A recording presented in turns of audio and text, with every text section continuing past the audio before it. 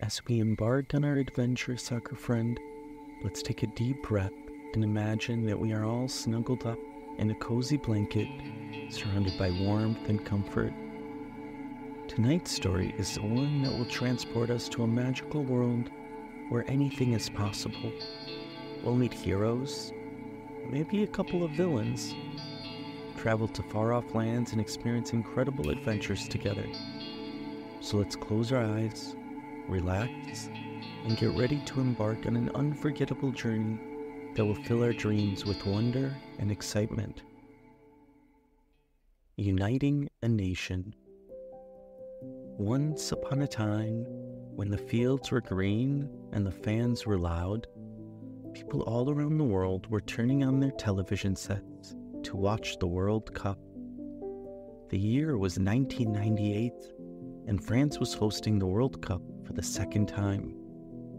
32 teams gathered from all around the world to compete for the trophy to determine the champion of the world. I could tell you a story about the goals of Bergkamp, the heroics of Owen, or the resilience of Croatia, but this story was all about a team that was all those things and more. A team that brought people together, a team that made a nation believe, a rainbow team that brought their country together, even if just for a brief period of time. Les Bleus, as the French team is affectionately known, was coming into the tournament as a team reborn out of a national failure. In 1994, France didn't even qualify for the World Cup. The coach Aimé Jacquet had replaced aging veterans with younger players just beginning their international journeys. This young team was a quick target for the French media and those that refused to accept immigrants as fellow Frenchmen. Zindadine Zidane, just a young man in 1998, was the son of Algerian immigrants. Marcel Desailly was born in Ghana, Patrick Vieras in Dakar, Senegal. Players had connections to Armenia and Guadeloupe and all the corners of the old French Empire. For some in France, particularly a man named Le Pen, this disqualified them from being Frenchmen. For the players, it was an opportunity to represent a land they made home and the countless people who did embrace them as Les Bleus. As they prepared for the tournament, they were viciously attacked by newspapers and TV personalities. Their coach in particular criticized for picking the wrong type of players. Aimé Jacquet ignored those, and Cloisters hid his team in the woods of Clairefontaine, away from the media and those that would distract them. The team united behind their vision and mission to try to lift a trophy for their countrymen. Once the tournament started, it was clear the team was ready and focused. They swept away the competition, defeating Saudi Arabia, South Africa, and Denmark.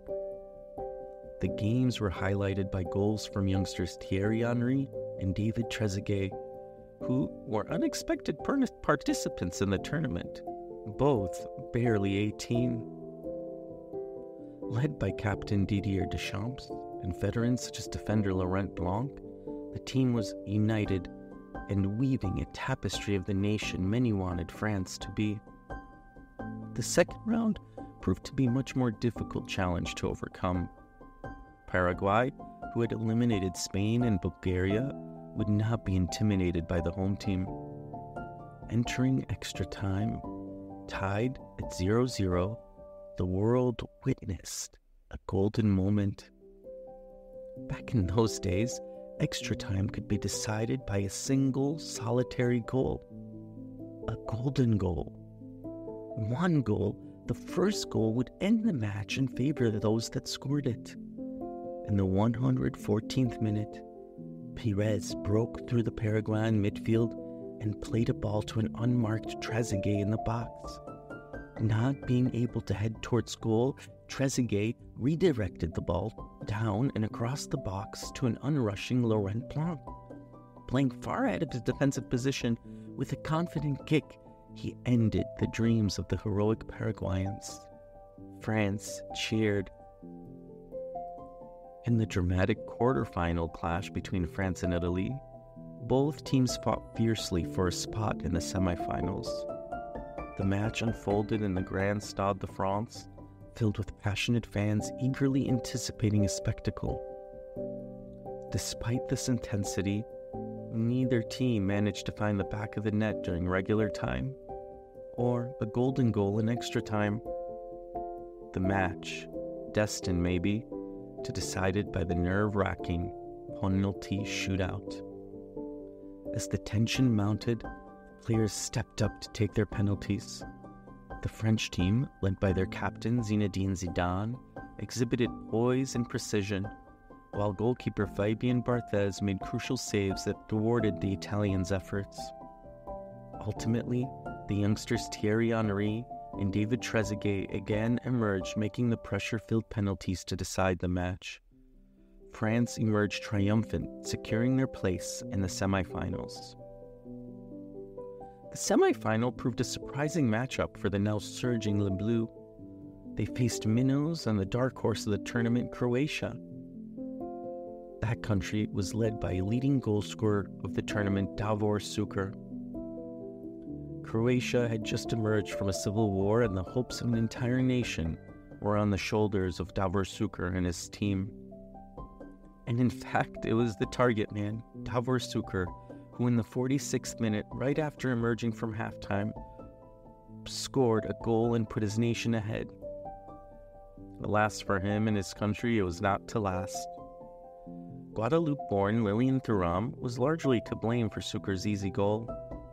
The defender was an exceptional soccer player, known for his strong defense and versatile skills, and his mistake was surprising and could have been devastating.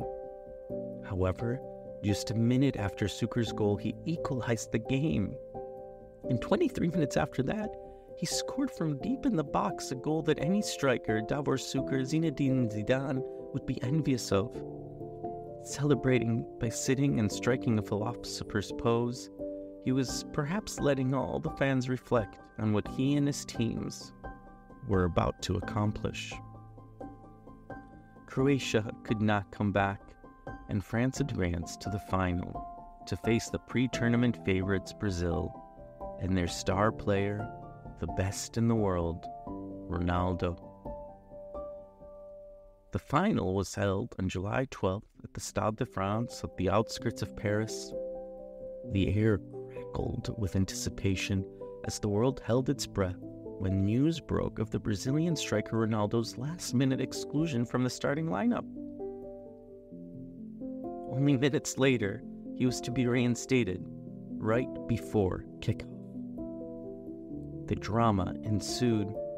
In the 22nd minute, Ronaldo, sick and weak, perhaps not ready to play, tensed on the pitch nonetheless, his graceful feet leaving defenders awestruck. Weaving past Thuram and Pires, he crafted a mesmerizing cross that goalkeeper Barthez struggled to handle. However, it was France who broke the deadlock, as Zidane leaped high to meet a corner with a powerful header, leaving Brazilian defender Roberto Carlos in dismay. 1-0 France and the Rainbow Team. With the halftime whistle fast approaching, Zindadine Zidane, the French maestro, struck again. This time, nodding home another corner to double France's lead. The game continued, and the tides shifted when France's Marcel Desailly received his marching orders, a red card, leaving the host team with 10 men. Brazil, inspired by France's setback, made an attacking substitution and unleashed relentless pressure. However, it was too late, and it was France who delivered the final blow as substitute Patrick Vieira orchestrated a swift counterattack, setting up Emmanuel Petit to bury a low shot past goalkeeper Claudio Taffarel. The stadium erupted in cheers as France sealed a memorable victory, etching their names in football history. The night belonged to France, their name written in the stars, illustrious tale of triumph crafted on the canvas of the beautiful game. The Rainbow Team, victorious, celebrated with their countrymen on the famous Champs-Élysées. More people gathered to celebrate this team than had gathered to celebrate the end of the Second World War. The lessons they taught us will forever echo in our hearts. They showed us that diversity is strength, that unity can overcome any obstacle, and that dreams can become reality with hard work and belief. Les Bleus taught us that a shared love for the beautiful game can bring any nation together, transcending differences and fostering a sense of belonging, even if just for a moment in time. As we drift off to sleep, let us remember the spirit of Les Bleus and carry their message of inclusivity, resilience, and unwavering passion in our own journeys. Sleep well and dream big, soccer friend.